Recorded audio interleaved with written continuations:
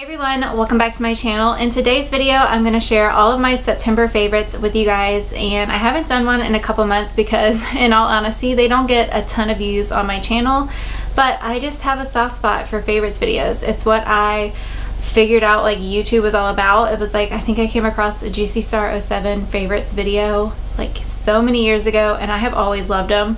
I really like sharing all the things that I've been loving, and I love watching these videos, so I'm still going to do them when I have good stuff to share. Of course, I'm not going to force it, but this month I have a ton of new stuff, so I thought it would be appropriate to share with you guys what I've been loving throughout September. So it's kind of funny that this was my absolute favorite purchase from September, but this is a little iPhone stand, and I've seen these for a couple months and I honestly thought they were silly. I didn't understand why you would need a stand for your iPhone. Tim makes fun of me because I love watching Instagram stories on it. So I sit this thing on my desk when I'm getting ready in the morning, or even if I'm working at my desk, and I can still watch Instagram stories and it doesn't distract me. Like, I can just kind of fade in and out of them, whereas like before I'd have to be holding my phone, and we all know how distracting that can be. So I've just really liked it, and I even move it to my bathroom, like when I'm getting ready and doing my hair, I'll just keep my phone up. It's really handy. So if you like watching YouTube on your phone and Instagram stories and all of that, I definitely recommend picking this up. It's $9.99.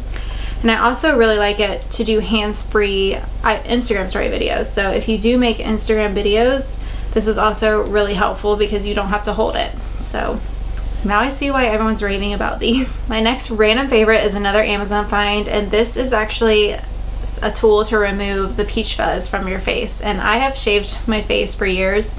I've always used those little razors. I don't remember what they're called. I think they're called like Pinkles or something really random. But I've bought them on Amazon for years, and I just found over time they aggravate my face and they kind of feel a little scratchy. My face is very sensitive.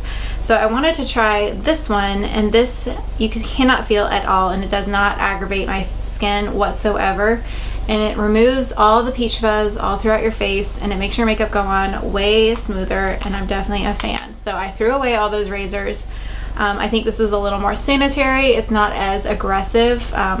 This is not going to be as deep, like as smoothing as dermaplaning or the razors, but it still gets the job done. I had been talking a lot on Instagram stories about how awkward I felt at nail salons and how just kind of over I was spending money at them. So I had been looking into doing gel manicures at home, and a ton of my followers reached out and said that they did SNS or the dip nails at home. I had no idea that you could do this, but a lot of them recommended this set to try. This is from Amazon. This is the Kiara Sky Dip Kit, and you need all 4 steps. I was super intimidated to try it. It seems, I don't know, it seemed kind of scary. I watched some YouTube videos on how to do it. This is the color I got. This is the Simple Life, also from Kiara Sky.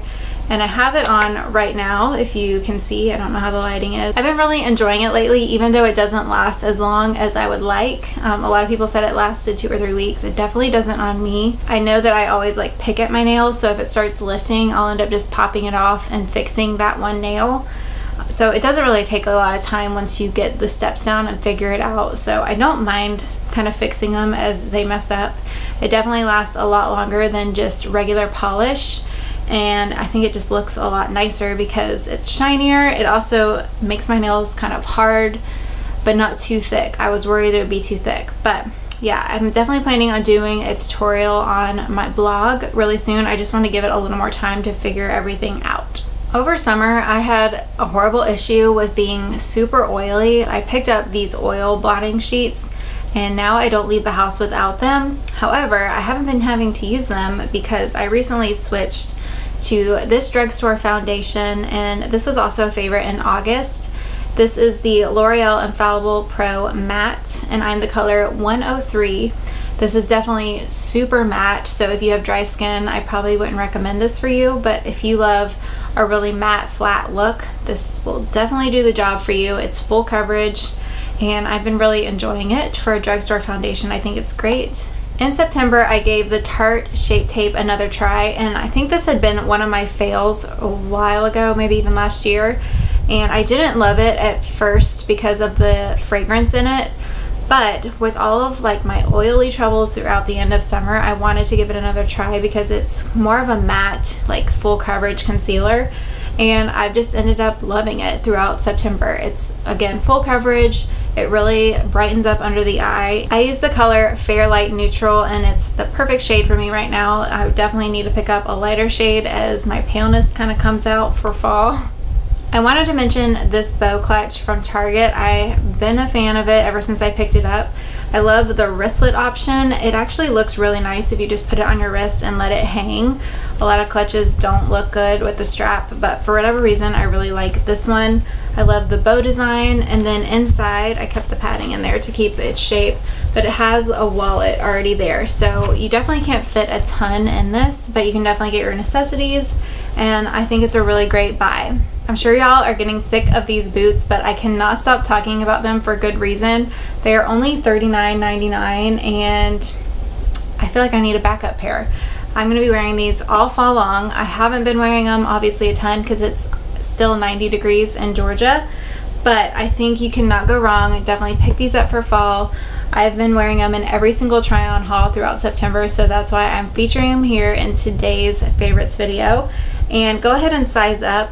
They do have a pointy toe, so I always end up having to size up in those, but they're really comfortable and you can't really go wrong for 40 bucks. Also, if you're wondering how they are staying up, I always buy these. I got a ton of these from HomeGoods, but I'm sure Amazon has them as well. I will link them if I find them, but I have all my boots with these little plastic things inside of them to keep their shape. I have been living in this little top around the house. It's so soft. This was featured in my Target try-on haul. I sized up to a medium. You guys just need to feel this. I picked up 2 colors in it, but I've been especially loving this gray and white version, and I'm going to be wearing it a ton in fall, but it's included in September favorites because I have been wearing this at home like every single weekend. This was my favorite fashion find from September. I just obsessed with all the details in this top. It looks a lot more expensive than it is. It's only $19.99. And I almost want to get like all 3 colors. I'm not going to though, even though I would like to. But I love the button detail. That's one of my favorite details lately. Like this top has that as well. I really like this color lately. I've been buying so many things in this color.